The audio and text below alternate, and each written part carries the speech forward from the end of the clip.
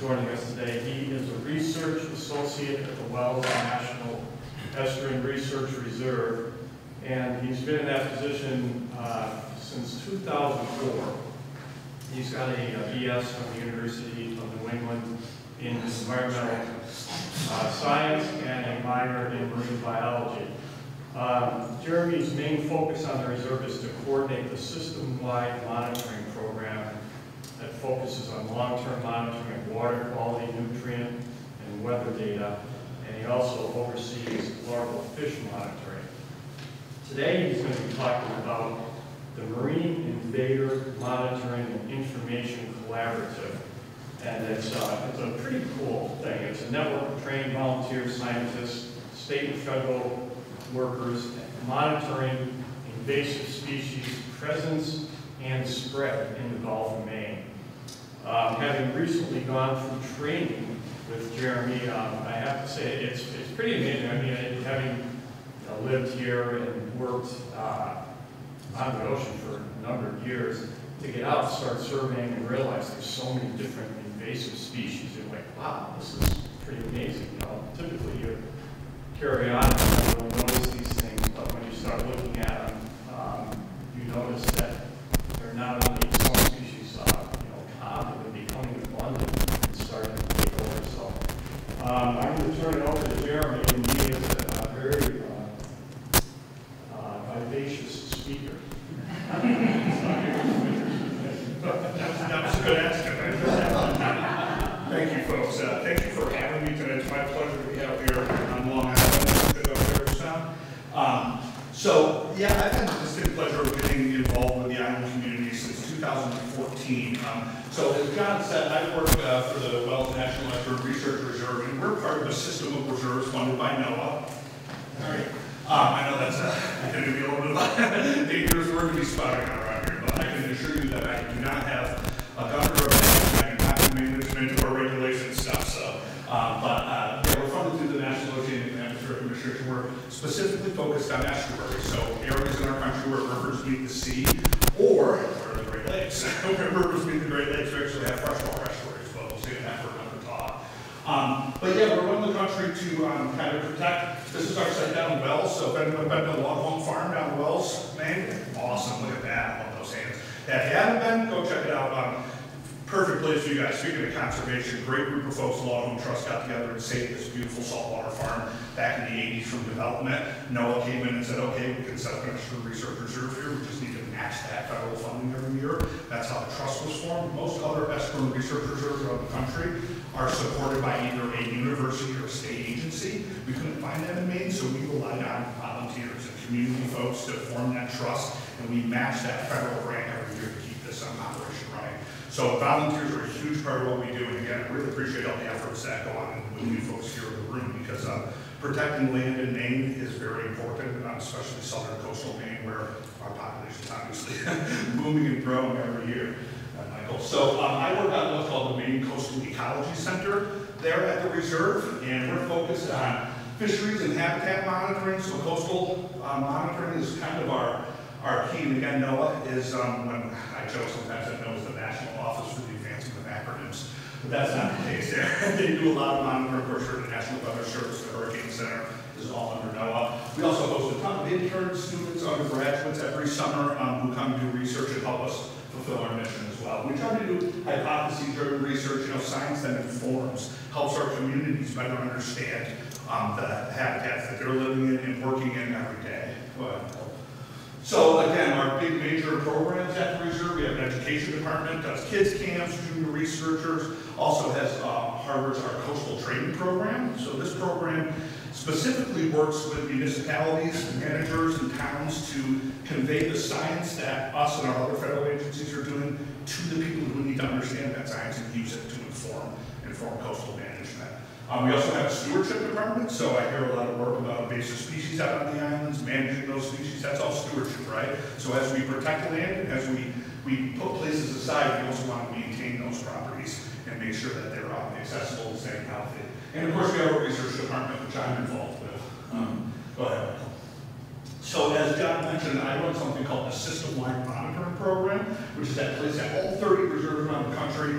We're collecting the same things the same way, using the same instrumentation at all 36 of our reserves around the country. The main part of it is abiotic monitoring, so keeping our finger on the pulse of the water quality, the weather, the nutrients in our estuaries, all those things that kind of drive the production and help support what we think of as our resources and those natural systems, so the fisheries and the plants and the water quality and all that stuff. But we also do some biological monitoring, and that's where the invasive species piece kind of falls in. I'm lucky enough not to have to just look at 50-minute turbidity and pH data all day and water temperature data, but I also need to go out in the field and actually look at marine invasive species. So I want to set the stage here a little bit. I know a lot of you are well aware of this, but our colleagues and partners at the Gulf of Maine Research Institute have been doing a wonderful job in tracking what we'll call temperature anomalies or marine heat waves that have been occurring in the Gulf of Maine. And these graphs go a little bit to show you what's happening here.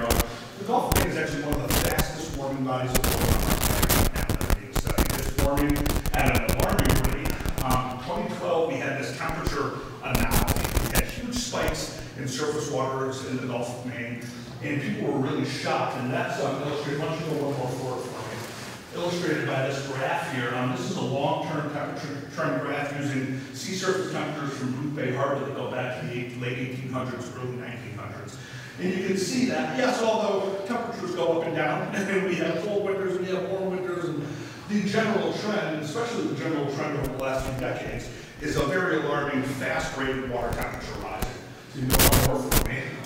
You go ahead and click again. This is the temperature, the 2012 temperature anomaly. What you're seeing here is degrees above or below our historical average Gulf of Maine water temperatures is what this graph is seeing, to break it down a little bit. So you see we go post-1990, a few decades back, right? We have all of these temperatures where sometimes we have anomalous cool seasons in the Gulf of Maine, sometimes we're a little anomalously hot. And to say that a degree of temperature is a big difference, it is in the Gulf of Maine. I know a lot of times people think, oh, it's only 1 degree, it's only 2 degrees. But when we're looking at averages, that means that we had a lot of points that were way above our usual average. What I want you to see here, if you click one more time, Michael, is that since 2007, we've really had no anomalous cooling periods in the Gulf of Maine. Everything's been above that historical line. And the stuff that really freaks us out is the last couple of years, 2021 and 2022, were some of the warmest seasons, warmest on record in the Gulf of Maine. We're approaching those 2012 temperature anomalies that shatter historical records. So why does this all matter? Go ahead. So it's not just the summer stuff, and I'm sorry about the data-heavy slides here, folks. I'll get through these in just a second. But it's not just the summer temperatures. The fall temperature is also starting to take a long time to come down, right? And we're seeing this in the plankton blooms that happen in the Gulf of Maine. So we have a spring bloom and a fall bloom that kind of fuels the life in the Gulf of Maine. And we're seeing that a lot of times that fall bloom is being moved or being repositioned. That's something called phenology. When we see a natural event start changing when it happens, and something that's been happening relatively routinely for many hundreds of years, that scares us. So it's kind of a, talking to John, it's an amazing but also terrifying time to be a scientist in the Gulf of Maine, because things seem to be changing on a very rapid scale, faster than we've ever seen in historical data. This has been covered well by NASA. Go ahead, John, or Michael, one more, please. And as well as in scientific literature, so this is peer-reviewed literature. In estuaries, so where we work and what we're looking at out here, Casco Bay, these are the places where we're expecting to see the most extreme effects from climate change, because they're generally more shallow, there's more human disturbance there, and this is something that obviously we want to keep an eye on. So, just to get you guys into the idea of marine invasive species, in Maine, we have a pretty good terrestrial and freshwater species programs, right? So, you folks are doing work on the islands with terrestrial species of plants, right, that are taking over. We have the Lakes Monitoring Program, which has been doing awesome jobs in our lakes and rivers in Maine. But in the state of Maine, which has more coastline than any other country, except Alaska, think about that, right? So all of our nooks and crannies and piers and harbors, out of all that coastline, I can think about maybe 5, 6 people in the state of Maine who are actually being paid to deal with marine invasive species. So number one, it's kind of an underfunded issue that we're dealing with. And number two, it's a difficult habitat to work in because it's a Gulf of Maine. It's a very big, open area, and we're dealing with ocean currents and the way these things move around. So let me get you into marine invasive species a little bit. Number one, what makes something invasive? So we kind of use three rules in the marine world. One, they have to be absent from the historical record, right? So they haven't been there, that's obvious. They're non-native, they're not in the fossil record. Number two, they have to have come here from some kind of human vector or human influence, something that we do to move them around. So just like plants and all the stuff that you look at in the aquatic world, they're generally brought here by some kind of human activity, right? And number three, they have to have some kind of negative impacts on the places that they're invading. And those are generally other species or on the economy or on fisheries of the sort. So in North America, we have 300 marine invertebrate invasive species and 100 species of invasive fish. In the Gulf of Maine alone, we have 85 recorded invasive marine species right now. And that number is growing pretty much every year. So what are the vectors of these things? The biggest vectors are shipping, right? So we have ships traveling around the world. Everyone knows about the green crabs, right? They've been here for a long time, kind of the poster child of marine invasive species. I see a lot of that now. So those came over in ships. Those came over the ballast water of ships. So when ships take up water in their home ports, they also suck out larvae, eggs, and sometimes even juveniles of species, right? They used to come right over across the ocean into our waters, then dump that out into our harbors, right? So that's how we think a lot of our early invaders showed up here was through the shipping industry. We now have the Ballast Exchange Water Act, which makes ships stop offshore, cycle their water with clean ocean water, and release that when they get into their harbor. So we do have some management things in place in the marine side of the world where we're trying to get at least preventing the invasions from happening. Go ahead, Michael. And these are also some tough species to work with. So we have some algae, we have some crustaceans like crabs, which are pretty easy to ID. But how many people here know what a tunic is? or a bryozoan, right? These are animals that are not, people aren't used to seeing or dealing with, right? They're not in your face every day. So tracking them and understanding their complex life history is often one of the biggest challenges we face with dealing with these species. But let me ask you, how many people here have a dock or a boat near their house that they visit all the time? How many people have ever pulled something up or pulled their boat at the end of the year and have orange globs on it or stuff just growing, right?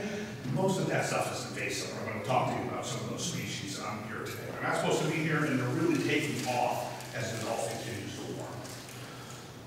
So what is MIMIC? So John mentioned that he's been trained on this program called the Marine Invader Monitoring Information Collaborative.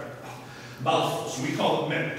MIMIC is groups of trained volunteers, scientists, state university workers, staff that monitor for marine invasive species along the entire New England coast. We actually have teams all the way down to Rhode Island and all the way up through Maine. And we monitor three major habitats: docks, tide pools, and rocky intertidal. That's where we find most of our marine invasives. And the goals of the program are a few. So one of them is early detection. So the best way that we can manage invasive species is when we find them early, right before they take off, and really get a sample of the green crab. We're way too late to the green crab, we'll probably never get rid of it. We have some ideas of how we can start using it. So I'll do those slides in a little bit. Educating people, educating community members, the folks who live and work in these environments about what they're seeing. And also providing data, both to the public, but also to scientists and other coastal managers, researchers. So a group we work in, why I'm here today, working with the Cascade Estuary Partnership, is our other federally funded estuary program in Maine, and we work very close with them to do work for Cascade. So again, providing them with data on your day out here is why this program is in place as well. So here you see the New England natural sites, and on the right are all the groups that help run this thing. So it's a pretty big collaboration. We have U.S. Fish and Wildlife, the Reserve, we have conservation organizations that have MIMIC programs running. So it's a really cool and pretty well monitored site. I'm the Maine State Coordinator. There's the New Hampshire State Coordinator. This is run out of the Massachusetts Office of Coastal Zone Management. So the big focus is in the Mass. But here's our Gulf of Maine, right? And this is interesting because we're monitoring outside the Gulf of Maine too. A lot of the species that I've discovered in the last 5, 6, 7, 8 years in MIMIC have started down here and weren't coming into the Gulf yet. So remember, this horn of Cape Cod is a very important kind of biogeographical feature, right? That's what keeps the Gulf nice and cold. You go south of Cape Cod, you're swimming in June, right? North of Cape Cod, not so much. So that's what we're interested in, is kind of being this northern outpost of these invaders as they move from some more southern, warmer water, south of Cape Cod, into the Gulf of Maine. Are they staying here? Where are they showing up? and are they persisting, right? So go ahead. This is a little look at our sites here in Maine. So as you can see, Casco Bay's got some nice coverage. In 2014, Casco Estuary Partnership found a little community grant money, and they wanted to better engage their island communities with stewardship projects, right? And I said, well, we're looking for invasive species, we're trying to get these things, let's get some sites going. So if you click one more time, this is kind of a zoom down on Casco Bay proper, a little south of all Casco Bay, but where our sites end. So we have Shaheed Island, Long Island here. We have 2 sites, one at Fowler's Beach, one right here at the ferry dock. We're also on Great Island, Pete's Island, and we have some inland sites too at Spring Point Marina and along the southern Maine Community College coast. A couple of the mainland sites have been monitored since 2008, so we're actually starting to build a pretty nice time series of what's been there and also what's showing up. So this is kind of, again, citizen scientists collaborating with scientists to collect real good, useful information on marine invasive species that we can then use to inform management. Go ahead, Michael. And again. So we also give our team some resources, right? So how the heck do you go about doing this kind of stuff? We have data sheets that they collect data with. We also have these really cool, I'm going to pass these around so you folks can have a look as I'm talking about these species of what we're talking about. And these cards go out, I'm going to flip through a few slides here. These cards go out with our groups and they help them to identify these things in the field. Because again, some of these things aren't stuff we see every day. So the cards have pictures of the invasives that we're looking for, but also pictures of our native common species so people aren't mixing things up, which is important as well. We have a volunteer monitoring guide as well. So let's get to some cool stuff, some fun stuff. So what are we actually looking for? What do these species look like? What animals do they represent? So we have crustaceans, right? So we have the big players, the crabs. We have green crabs. When I started Mimic, green crab was the only crab we were monitoring for in 2008. 2011 or 12, they said, hey, down in Rhode Island, we're starting to see these striped shore crabs. They're from Asia, the Asian shore crab. They said, start keeping an eye out for them. I said, okay, I'll keep an eye out. Remember the first day I found them in like 2010 or 11 or something. I was like, oh, look what I found. They're everywhere now. They're almost at every one of our sites. So that's the species that I've seen just in a short little period of time completely move into a system and co-inhabit with another invader. So there's a lot of research right now looking at how green crabs and Asian shore crabs are going to compete for the same space. They're both invaders, which is kind of interesting. But we also have some other weird crustaceans. So we have the pods, right? The isopods, the amphipods, and copepods. So we actually have some invasive amphipods, as well as an invasive shrimp called the European rock shrimp that we're looking for. I'll get to that guy in just a second too. We also have tunicates. So I asked you, who knows what tunicates are? No. So tunicates are filter feeding animals. They can be solitary or they can be colonial, right? And each animal just has a very basic body form. They have a tunic or a covering over their body, but they also have a digestive system where they filter water through, right? You can see some of the pictures of what this stuff looks like. You might have seen some of this stuff growing on. You call them sea squirts. Those are tunicates, right? Go ahead, Michael. We also have bryozoans. So bryozoans are another group of colonial animals that filter feed. They like to encrust on things. So if you ever picked up a piece of kelp and you found big little circular rings of white kind of raspy stuff, that's Membranipara membranacea. That's a scientific name. That's right down here in the left-hand corner called the lacy crusty bryozoa, covering our kelp sometimes in the summer. Algae, this is my Achilles heel. Oh, man. Algae are tough to ID. We have a lot of different types of algae, but we're also getting invasive algae to the coast of Maine. One of them, the most common, is this codium. If you've ever found this thick, green, fleshy stuff growing at the low tide line, they used to call it oyster thief because when it first came in, it did a number on our oyster reefs. It was trying to maintain that same habitat as they were. So what are we seeing here in Casco Bay? So that's a little intro of some of the species that we're looking at. So here's a great picture I want to show you guys. This is impacts to kelp in Casco Bay. So kelp is farmed in Casco Bay, right? So now we're starting to get the impacts to aquaculture, business, people's back pocket. This was a picture from Pete's Island in May 2018. This is a piece of kelp in the water. The white stuff you see growing on is actually a native species of bryozoan called lobelia, so that belongs there. It's not a big deal. Grows in the summer and it falls off grows in the spring, falls off by the summer. The picture on the right is that same kelp, not the same exact blade, but a piece of kelp pulled up off that dot from August in 2018. So now our water temperature's way up and you can barely see the kelp. Almost everything you see on that kelp is invasive right there. It doesn't belong here. So one of the things that we're facing, if you go ahead a couple slides here, Michael, this one, another picture of kelp from Shaheed Island. One more. This is from Spring Point. over in South Portland that gets all the shipping via the marina, there's kelp on there, believe it or not. That's a kelp blade.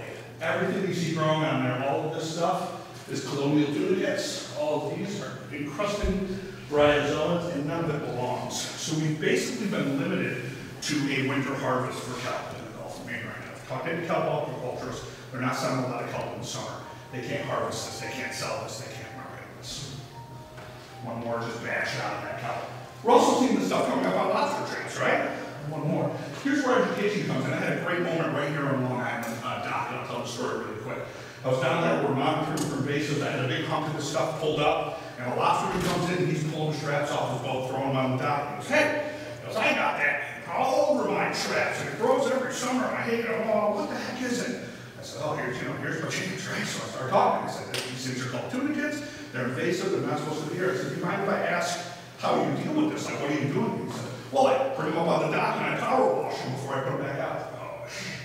So these things spread by fragmentation. So if you break off a little piece of this and throw it in the water, it's going to settle and it's going to grow a new colony. So one of the worst things this guy could do is power washing his traps into the water. Of course, he didn't know that. He said, well, he's, this is the quickest way to get this stuff off. So he said, oh man, that's the last thing I want to do. How do I deal with this? I got to have a talk to him. He switches out his traps and brings them back to his house anyways and lets them sit for a while as he works on them. I said, don't spray that stuff off. I know this is a tough aspect. You just bring it back to your house, let them sit in your backyard for a few days. All that stuff will desiccate, fall right off, and then we're not spraying it all around the harbor, right? So that was a really powerful point for me to, again, communicate one-on-one with someone who's living this, seeing it every day on their traps, wondering what it is, but there's no real information out there from our state or even federal agencies on how these guys are supposed to deal with this stuff or what they are or how they're impacting their fisheries. Here's an anchor off of Chevy that was pulled up on one of the maintenance docks. Again, all of those club tunicates down there, those are all invasive species. So, a lot of people might say, so what, but the guy who has to deal with this now, clean all that stuff off and put it back in the water, that's no fun. So it's just impacting our coastal communities pretty good, Michael. So right here in Long Island, down on Fowler's Beach, we got that beautiful tide pool, right? So that big tide pool that opens up in the summer, and I've been lucky enough to be introduced to that a few years ago as one of my mimic sites. So we have a team that goes there once a month and checks for invasive species.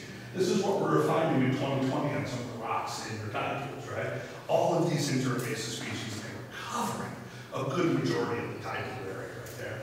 They were also covering mussels and other native shellfish species that are trying to grow in there. So again, just really thick coverage, and we're really interested in why and how these things, where they're going to show up and why they do so well on one island and not so well on another. That's what we're trying to get to with some of our research. And I talked a little bit about some new species we're finding. So again, in 2008, no European rock shrimp in the entire state of Maine. Couldn't find one if you held a gun to my head. 2013 in Kennebunk, I had Kennebunk Port. I had a volunteer come up to me and say, what the heck is this shrimp? I took it, I'm looking at it, it's got these bright blue claws, this tiger striping on the back. And I'm like, oh my God, I think that's one of those European rock shrimp. If you go one more slide, these are now the most prevalent crustacean in our tide pools in Maine. If you go to a tide pool and look and you see little shrimp shooting all around every time you pick up a rock or something, they're all invasive. They were never here about 6 or 7 years ago. And at Wells Harbor, when I pulled this trap out of a piece of monitoring equipment, there were thousands in the bottom of my trap the other day, just thousands. So, I was talking to John about monitoring programs. Generally, we need to collect data for a very long time to pick up on change, because it takes a long time for these biological changes to happen sometimes. And the scary thing is we're seeing this stuff show up and not only just arrive in Maine, but do really well and take off in a matter of 5, 6, 7, 8 years. Kind of like things run fast forward. Diplosoma is another type of tunicate that I've never seen in the Gulf of Maine until 3 years ago, and now it just seems to be everywhere. It's completely the dominant tunicate now at our dock sites. Has come in the last 2 or 3 years, and again, we're trying to understand if and how this is going to displace either other invasive species and what kind of impact it's having on the kelp and on the things that it follows or collects on, right? And we also have a new species of tunicate that we just found a year ago that we're wondering why the heck it's up here, because the closest north it's been found is Maryland. And we have potentially 2 species growing in South Portland, right where a lot of boats come in from other areas. Not set up shop yet, but things that we're seeing in the environment here. So, we collect all of this data, and I know a lot of you are saying, well, what's the so of all this, right? Like, what can we do? How is this data being used? One of the ways it's being used, again, is by our partners. Castle Estuary Partnership puts out a State of the Bay report every year, right? And they look at everything from water quality, the biology, the land use. They did a nice spotlight on invasive species. Now that we've gotten 6 or 7 good years of data from our Casco Bay Islands, we felt like we could work with it a little bit. So on the next slide, Michael, we were able to work out some trends where we're seeing the most invasive species, what kind of invasive species are making up the most of this. So again, tunicats are leading, the crustaceans close behind. We got the crabs and the shrimp and all those things. But that's not the full story. So this is my Dr. Seuss slide. I had to throw this in here because I'm also working with island communities on another invasion of a whole different sort. So we have one crab, two crab, green crab, blue crab. So we all heard of green crabs, right? We also know about blue crabs from the Mid-Atlantic. Well, in 2020, we started capturing blue crabs in the Gulf of Maine, or salt marshes and wells. I've worked in wells since 2003 as an intern, and we dragged tons of nets, baited tons of pots. I've never seen blue crab in those marshes, ever, ever, ever. And all of a sudden, in 2020, we start trapping them left and right. So is this a range expansion, or is this an invasive species? That's a whole different conversation, because it doesn't meet those 3 criteria. So I don't think it was brought here by boats or anything. This is a range expansion. This is a species that's normally found south of Cape Cod, making their way up into Casco Bay, the Gulf of Maine. They've been here before as adults, but the disturbing part of us is we started finding their larvae. So I also do a larval fish collection, and as part of that, we get crustacean larvae as well. We have blue crab larvae going all the way back to 2014. Go ahead. Which means that they've probably been here a lot longer. This is a shot I took on my microscope from the reserve. This specimen was collected in the summer of 2014. The big indicator here is 2 huge spines that come off the back. If you've ever seen a blue crab, they got those big spines off their carapace or their body that go off to the side. Once I saw that, I knew we had something that wasn't local to our things. We looked up, and sure enough, we had blue crab larvae showing up in our things. Here are some of the adults in the marshes down in the wells. These things are voracious predators. They are super, super aggressive. I've never handled a crab that acts like this before. It just wants your fingers, it wants blood. They, in their native habitat, they're what we call apex benthic predators. They live on the bottom, and they're top dog. They eat anything that moves, including their own young. Lobsters are the same thing here. Lobsters are pretty nasty. They'll eat their own, they'll eat each other, they'll eat anything they have to survive. What are these things going to do when they start mixing with our lobster population? We already know that our lobsters are having a hard enough go at it right now. If we start having a biological range expansion, that puts another apex benthic predator right next to our fishery, our most important fishery in the state. That really concerns us from a biological standpoint. So we've got a 2022 Casco Bay Community Grant, and I would like to recognize a few people in the room here who not only helped with Mimic, but are also helping out with our blue crab study. So Patty and Sam Wainwright from Peace Island help out with the Mimic program and our blue crab trapping, and Michael Johnson as well is helping us out with our sites here for blue crab monitoring. So thank you folks for doing that, because this is a lot of work. There wasn't a lot of money for this. It was money to buy equipment, money to cover my ferry fees, to hop around the islands all summer, poor me, but also to help get us understanding where the adults are, where the larvae is, and also using a new method called eDNA. So eDNA allows us to grab water, run it through a DNA, so think about the forensics, right? See what was there over the last 24 hours. It's a very basic explanation, but it's a potentially very powerful tool. If you think of the amount of time and manpower it takes to go out and actually physically look for species, if we could just go out and collect water samples and understand what was there over the last 24 hours, that could be a huge tool in tracking these things. So we're working with UMaine, the reserve, as well as Casco Bay Estuary Partnership. We've been trapping and sampling every week since June on this project. So go ahead. We've engaged some of the school children in this as well. So we had Marcy Tram, if anyone knows Marcy, came down with the school kids, helped us get the traps out, and they're going to help in the fall to do a little eDNA sampling as well. This is a young gentleman doing one of our eDNA samples here. So you basically, again, just pull up water, you push it through this little filter, all the water through this filter, you're going to bag that filter, freeze it, and we can run that filter for DNA analysis, see what was in that water. The adult traps, right? Looking at the adults, we gave our guys tongs. These things are really nasty. You're going to ask volunteers to go out and handle crabs. We should at least not have them coming back all bandaged up and losing fingers, right? So this is someone properly handling one of our crabs. We're also looking for that larvae, right? Those baby just hatched from eggs. Because if we see the larvae, we know that the adults are around and reproducing. And that's what these blue things are on the side of the traps. They collect that larvae that's in the water. We then rinse them out into a bucket, get them into a little jar of alcohol, and our friends at UMaine can help us Go ahead and do those. So here are our islanders at work. You might see some familiar faces in there. This is Stephen, Bev and Steve Johnson from Shabik helped us out on quite a bit in this monitoring, as well as our folks on peaks, and again, just folks getting this equipment out in the bay this summer has been a lot of fun. It's also getting out here out to the island communities, which has been really neat to work with. So I want to go over a quick case study with you guys. I'm going to stop talking and take any questions you guys have about this stuff. So go ahead. So green crabs in Maine, right? So green crabs are kind of the poster child for invasive species. This is a graph I worked up out back of our thing, so it's 1 day of tracking that we did in 3 different systems, looking at the movement of green crabs around our state. Wells is loaded for some reason, we're not sure why. Dan Scott had a good amount in Yarmouth, we did the same amount of traps, same kind of trapping, didn't have a ton of crabs. Go to the next slide. But this isn't new looking at a lot of crabs. So this is a picture from 1953 out of Ipswich, Massachusetts. 58 bushels of green crabs trapped in 3 days at Ipswich. They've been trying to monitor or take care of the species for a while. What's really interesting about this is in 1953, I'm not going to do this to you, but if we went back to that heat temperature anomaly graph, guess what happened in 1953? We had a marine heat wave. There was this huge marine heat wave in 1953. And guess what we stumbled across just about 3 weeks ago? A paper from 1953, the first sighting of blue crabs in the Gulf of Maine.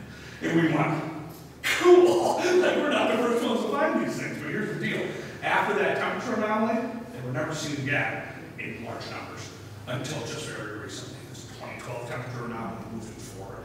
I think what happens is after that 53 anomaly, things kind of went back to normal. Gulf of Maine had cooling periods, had warming periods, kept things in check.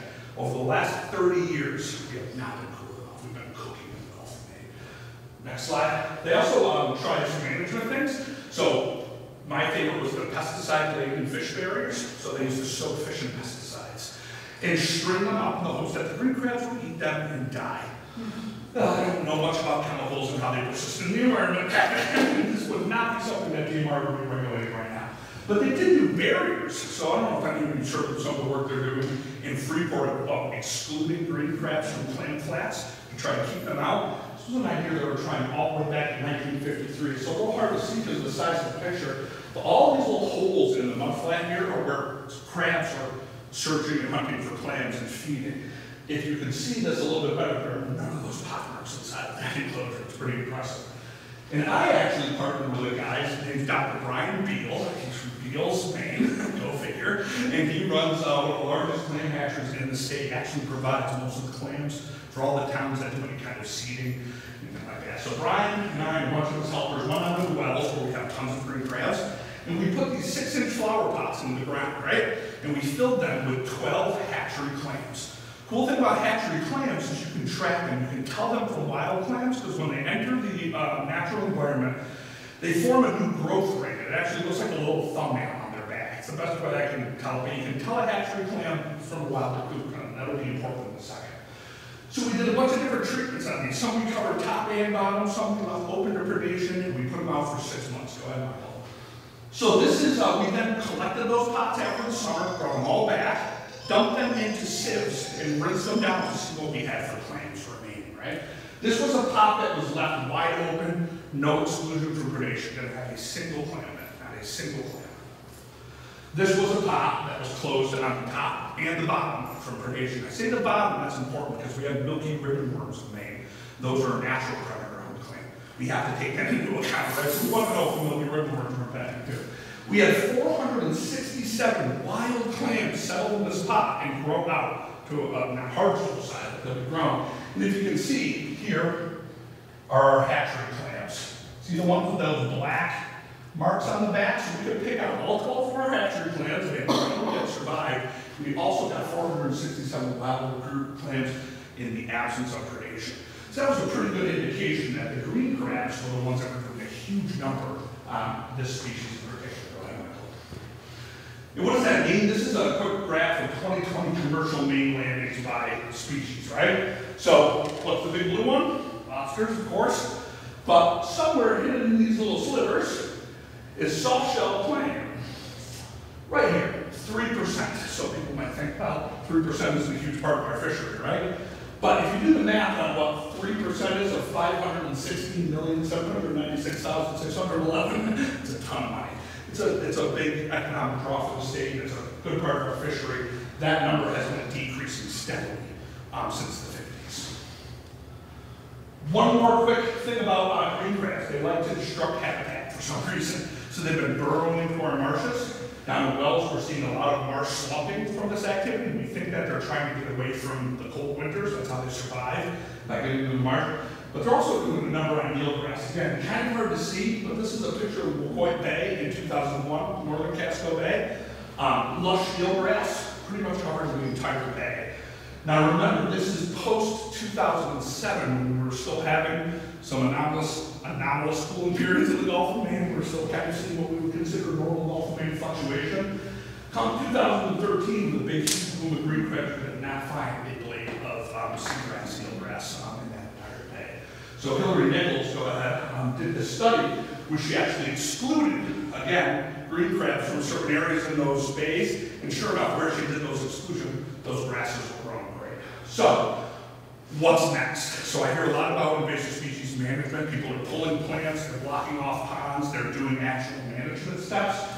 Again, this is a little harder in the marine world, so this is one of the toughest questions that we face. But we are working with local fishermen, so we're working with a man down in Wells, Everett Leach, who has been tracking crabs. He has a couple restaurants, one in Portsmouth, two in Portland, that are buying from him right now. They're making stocks out of the crabs. But generally, these things are too small to pick, right? Can't get a lot of meat out of a little green crab. So we're trying to figure out how we can utilize these things. One more slide. The big thing, I'm sorry, go back one, I'll finish up. The big market where green crabs are native is soft shell, right? So everyone loves a nice soft shell crab, maybe on a sandwich or something. Where they're from in the Mediterranean, the soft shell green crab industry is a huge thing. But it relies on fishermen who've been doing it for generations and can tell when a crab is going to molt. They take those crabs, they put them aside, they hold them in a tank until they molt. Then they take those freshly molted crabs and they sell them for premium money. So one of the big research projects we have going on at the reserve right now, I'm sorry I don't have a slide on it, is our research coordinator, who is a crustacean person, is drawing blood from crabs and trying to see if you can pick up on a protein level change to pick up on when they're molting. Because if we can trap crabs, hold them, and sell them right after they molt, we can make a really lucrative business out of these things. And once we start fishing for something and eating them, we'll be protecting them in a few years probably. So a good way to start managing the green crab problem is to start putting them in our bellies. I've actually had soft shell green crab fried. I've also had green crab stock, and they're both delicious. They stand right up with other crab species. So, this is that's a little bit about what Mimic's all about. I know that was a lot of information to take in, but at the same time, you know, we're on islands, right? And we deal a lot with invasive species outside the website. I saw your great resources, educational resources on invasive species, but I noticed there's nothing there for marine, right? And we're on islands. So our terrestrial part is, of course, very important, but we're on islands, we're worried about our coast too. And I would love to work with you folks if we want to have a little bit on marine invasive species on the website moving forward. We can work up a little section on that. But also to know if anyone's here is interested in monitoring, I'm looking to add islands to the MIMIC program. So if you're on an island that's not represented, or you saw that map and you said, hey, I have a dock down there that could fill a gap, or that, you know, a cool site that we can monitor, please let me know. Get in touch with me. We'd be happy to get you trained. Ask John, it's not that bad, right? Once you get trained and start looking, it's like, whoa, look at all this stuff popping out at me. And you know, you're all naturally leading, right? I consider us all natural. So we're outside, we care about our environment, we care about protecting land, we're looking and observing. That makes you a naturalist, that makes you a perfect fit for this program. So please come find me if you're interested in anything like that. And yeah, thank you so much for your time. These are my invasive species. This is Gail and Lucas. They're 10 and 7, and they're doing their best to, you know, eat their way out of the world too and find their stronghold. So anyways, I appreciate your time, folks. Thank you very much.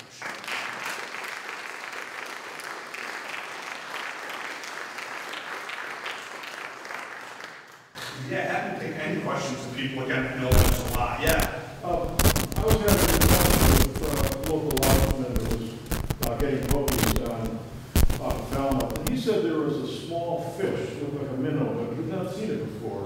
And you're mostly focusing on invasive species attached on the bottom. That's right, so they're following invertebrates, basically, most importantly. Yeah. However, my Portable Fish Monitor project is showing us a lot of range expansions in the Gulf as well. So in 2012, I started finding black sea bass larvae for the first time in my collection. We found the northern Senate, which is a species of barracuda.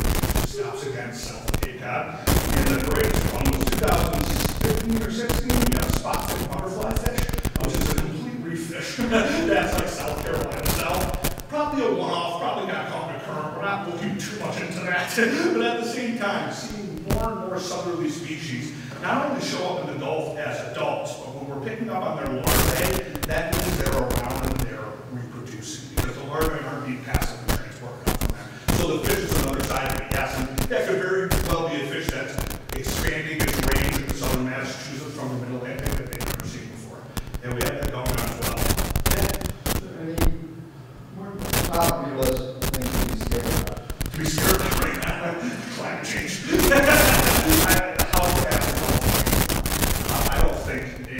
I don't think there's a ton we can do to stop that per se, but to understand it and to be ready for the impacts. If anyone knows a lobster, my best friend is a lobster out of Pine Point. He just texted me the other day, I'm going to trust that.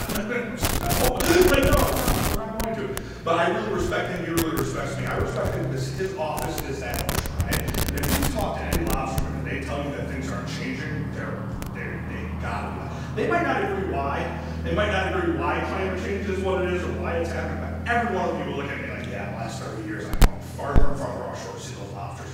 I'm spending more and more in fuel, I'm making less and less money. Those are all direct effects of our Gulf of Maine warming at a very rapid pace. My great hope is that this trend stops soon and starts going down the other way. But 30 years and it's not done that.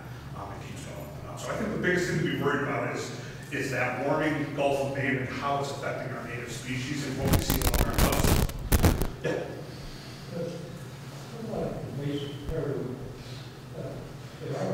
Oh, you're going to ask the periwinkle question? Oh, not the periwinkle question. The worst question an invasive species person can be asked, because it's a tricky one. So the periwinkle is not in our fossil record. However, it goes back past recorded science into documentation from early explorers and stuff that the shores were littered with small snails. And so they have been here for a very long time. Now we're getting into the science of something called naturalization, where something has been somewhere so long that it's naturalized, it's become part of the community, and we don't necessarily consider it invasive anymore, because the time scale we're talking about is past, either past or getting close to the past human time scale, getting into the geological time scale.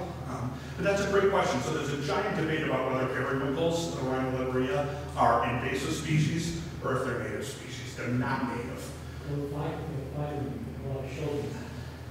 You find them in the shell beds, that's right. Yep, exactly. Which means they're here for possibly thousands of years. And that's why, again, we consider those a naturalized species that are part of our native flora and fauna now. It's a gray area.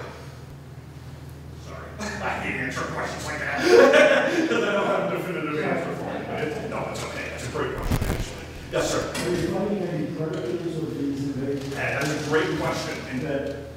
And yeah, help keep them in check, right? Yeah, no, it's a great question. Part of the reason why these tunicates and these weird foul-growing things are doing so well here is we have no predators from them. In their native ranges, they have snails that graze on them. They're very acidic, so tunicates put out an acidic body type to protect them just from that type of thing. Great little life lesson here. The West Coast was trying to deal with an invasive acidian they brought in snails that would graze on, right? They started doing a great job. They see reductions in the community. The snails were doing great, but also there were a bunch of dead shorebirds all over the list. And they had a huge shorebird die-off. It turned out that the snails they brought over carried a lung fluke that was being transferred to the birds. This was like in the 70s and 80s. They had a huge die-off of their seabirds there. So there is biological control. Some of that's happening in forest pests. I just saw a cool story on the news the other day where they're bringing in these tiny little wasps to battle fruit flies that are hitting our blueberry crops and our raspberry crops really bad. That can be dangerous territory, man. Taking around with biological control can be pretty scary stuff. But that's a great question. That's why invasives generally do well in an area. It's because they're opportunistic and they don't have predators. If they have something to eat them, they generally don't hang around too long. Yeah? On the blue crabs, you maybe just not enough yet to determine this, but you mentioned they showed up in 1953, Yep. and that was also a warm year. Yeah. Is there any measurement of lobster harvest going up or down? Like, 1953, was there any change? That's a great question. I don't know that data exists or not. And I would say it's too new. Like, Yeah, there's not fishery yet. The fact that we're seeing them in any kind of numbers, not just showing up in the Gulf of Maine, but reproducing is what freaks us out. So again, they've been spotted in the Gulf of Maine sporadically over the last many, many decades. You'll hear accounts a lot from them pulling one up or something like that. And no, like, not to be real simplistic, but like, you know, in the laboratory, putting lobster and blue crabs together, who wins, you know? No, so that's a great question. Yeah, so one of the first things we look at is there any scientific studies that look at the overlap of blue crab and lobster? It's never happened before, because the blue crabs are so far south. And remember, the New England lobster fisheries go to Long Island, right? So those species never cross paths. By the time they moved north, the blue crabs moved north and expanded their range through the Long Island Sound into southern Massachusetts. The lobsters were more or less already gone. So there's no great field experiments, and I don't know of any good physiological experiments looking at lobsters and crabs. Crabs and blue crabs and lobsters interacting with each other yet. Yeah, it's a great question. Hopefully that's going to be in the science soon. We literally feel like this discovery of 3 years worth of adults in our marshes mixed with 6 years of larval data really is the first compelling scientific evidence that blue crabs are in the Gulf of Maine more than just haphazard ones off. This is really, to be honest with you, brand new stuff. And again, exciting and horrifying time to be a scientist in the Gulf of Maine, because I've been in this career for 20 years. It's not a super long career, certainly not on geological timescale stuff, and to see habitats changing, to see species, whole new species not only show up, but take off and proliferate. Yeah, it's pretty crazy stuff. Shocking. Yeah. Gary, are there other areas of the world this kind of research is going on? Can you share anything? That's a great question, yeah. So we personally, I know there are invasive species researchers, and this is something that are working on an international scale. The problem with that is that every system is so different, right? So just like the Gulf of Maine versus the Gulf of Mexico versus the Arctic, they all have very different biological drivers and reasons why one thing might do good here or good there. So there's not always a good lesson to be learned from another place. Yeah, so here's a great example. On the West Coast, green crabs are just showing up.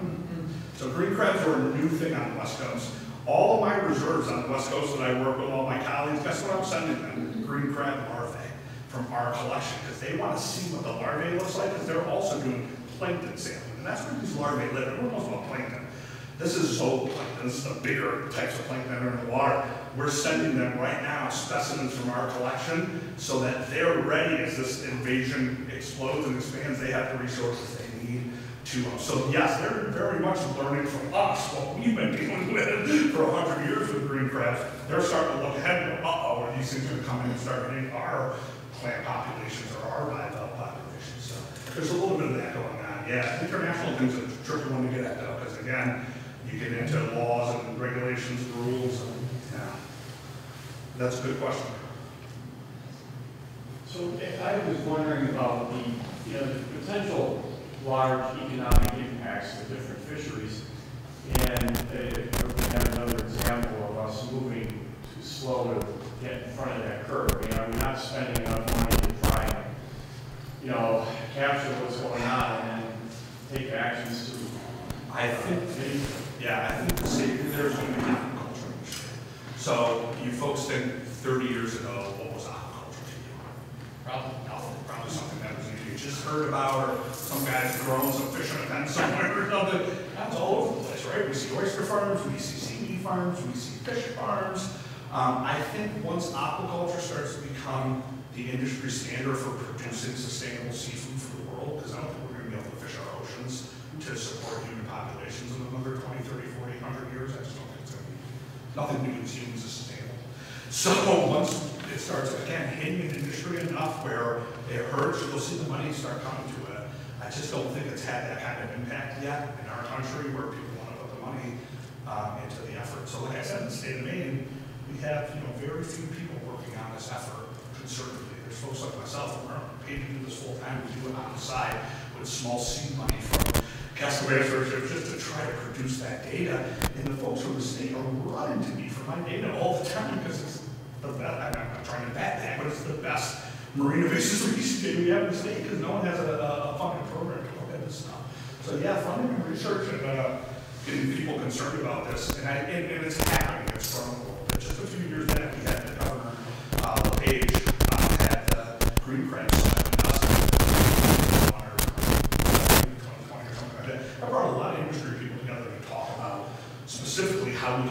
this problem, and that spurred a whole new department in humane looking at food use of green crab. So, small steps. Yeah. Yes, ma'am. How much impact does ballast water from ships traveling the world impact the importation of invasive? Yeah, hugely. It's the #1 vector of invasive species problem. We're one of the very few countries that has a ballast water exchange act, and it's only 10 years old, or 15 years old. We finally convinced Congress to, again, hit industry over the head a little bit and say, sorry guys, but you gotta stop, you gotta exchange your water, you gotta play by the rules here when coming into ports. Because Tell me how exchanging the water works, exchanging it with what to where? yeah, so when you get out to the open ocean, the water you've taken into your ships is from estuaries, from ports, where a lot of things are growing, eggs, reproducing. The open ocean, anywhere like 200 miles offshore, is actually a pretty biologically undiverse area.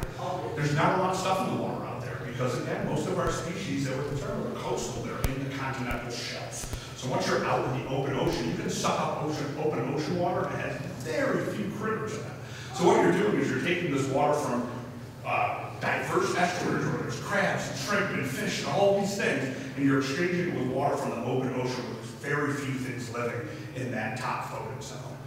So yeah, that's why it works. You're sucking up kind of open ocean water, which is much cleaner than coastal water. And introducing the invasive species from the coastal areas? Yeah, to the open ocean, they won't survive out there. Yeah, they won't survive out there, which is nice. Yeah. Yes. Is there any negative effect of European oysters that we've seen increase? The what oyster, I'm sorry? European oysters. Yeah. Those fluted oysters. Yeah. Are they competing with native species in a way that's negative, or are they just a new arrival? Yeah. So they're not a new arrival, actually. So the European oysters came into the Damariscotta River in the 70s, and they were brought in for aquaculture. So they were purposely and human brought here and dropped it, so we're going to grow and eat these things. And then, of course, they get out of that river, and they're all along the coast of Maine. That's a good example of how are these guys playing a role? Are they really being detrimental to our environment? They clean water, after all, right? And are they coexisting with our native species, or are we finding less of our native species and more of the invasive? And if that's the case, and one outcompetes the other, do we care? I don't know. I'm not a super shellfish biologist, so when we get to those specific species questions, I sometimes defer to the experts and say, well, what does the shellfish expert say? What does the aquaculture say? Do you care if we're eating European oysters versus our edgeless one is our native species? Is there more meat in one than the other? Does one more efficiently clean water than the other? I'm not sure about that. But that's a good question. There's one example I give you is those little tiny amphipod things I showed you. They're called the skeleton shrimp. They've really come out. If you pull stuff up, you can see them kind of on the ropes. It's kind of creepy and nasty.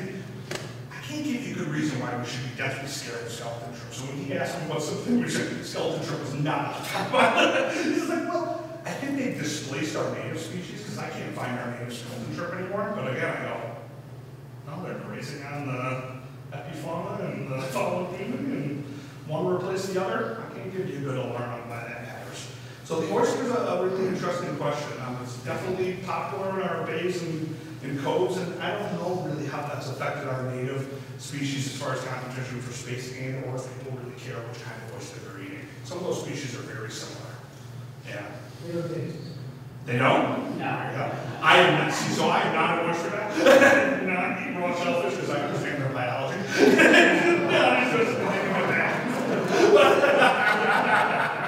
I'm kidding. I know they're a big thing. They're very I had one once at a beer festival, of all things. They had a shucking bar, and I apparently had enough to make me brave. And I went over and threw one back, and I worked in the estuary so much, what I can tell you is it wasn't off-putting to me, it wasn't fishy and nasty, but it tasted like the marsh smells to me. Very briny and fresh and very briny. I wouldn't run back to it, but it didn't make me gay. So. Trying to sell myself on oysters, but I just can't quite do it. Yeah, I was just thinking about, the one thing I guess I was just thinking about these things that are brought into the environment, you have all these unintended consequences. So for the one that works out right, it's intended just super. Oh, no, absolutely, that's right. Yeah, sure, right. That's the danger of trying to manage biology sometimes. Yes. So the point I want to bring home to you guys tonight, so we wrap up and get going, here is that, you know, the marine invasive species are a very real thing in Maine, and they're having impacts on our economy, on our recreation, on our fisheries, but they're not paid as much attention to as other, and I think part of that is because of some of the species and stuff I showed you. It's kind of a focused area. Everyone can understand plants a little better than tunicates, I think, and they're also a lot tougher to manage, but we're getting to the point where at very least understanding where they are, how they're spreading, how their populations are changing can at least put us on the right path to doing the best we can with management and trying to, again, if we can't stop the effects of these things, we can at least understand them, see them coming, and not be caught off guard by them or, have anyone say that we didn't know, right? We should at least prepare ourselves for the inevitable. So if you have an opportunity to look around your coast now, hopefully you'll see some of this stuff and you'll be like, oh yeah, that's that stuff he was talking about. And if you're interested in helping,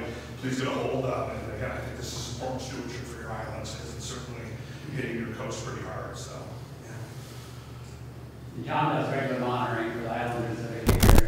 He does, yeah. So if you want to take a first step, it's just to touch base with John. He might let you tag along with him for a monitoring event so you can feel out the waters. And again, if you're from a different island or don't have someone to contact, please get a hold of me.